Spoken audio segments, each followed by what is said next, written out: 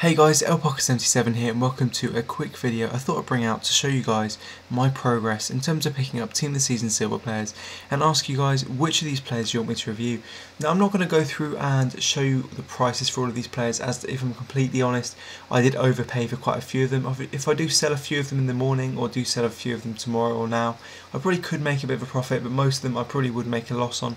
But in my opinion, I don't mind paying that, and I don't mind overpaying a little bit to get hold of them early, ask you guys which ones you want me to review, and try them out before most other people. So yeah, as I said, I've overpaid a bit. I only managed to afford all of these by selling quite a few silver informs, such as Inform Corker, Inform El Arabi, players like that, who I didn't really use too much, but I thought I may as well sell to get the funds for these sort of players. So you'll be able to see all the players I've got there, and then I'll go down here and have a look at the bench.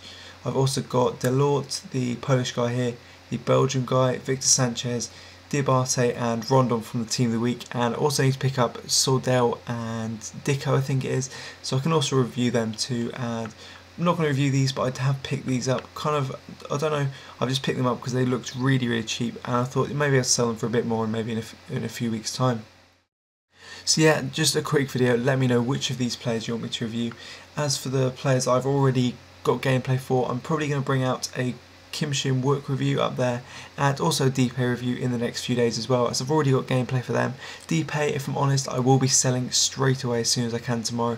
Cost me a hell of a lot of coins. I'm probably going to make about 100-200k loss on him, but I managed to get gameplay really early.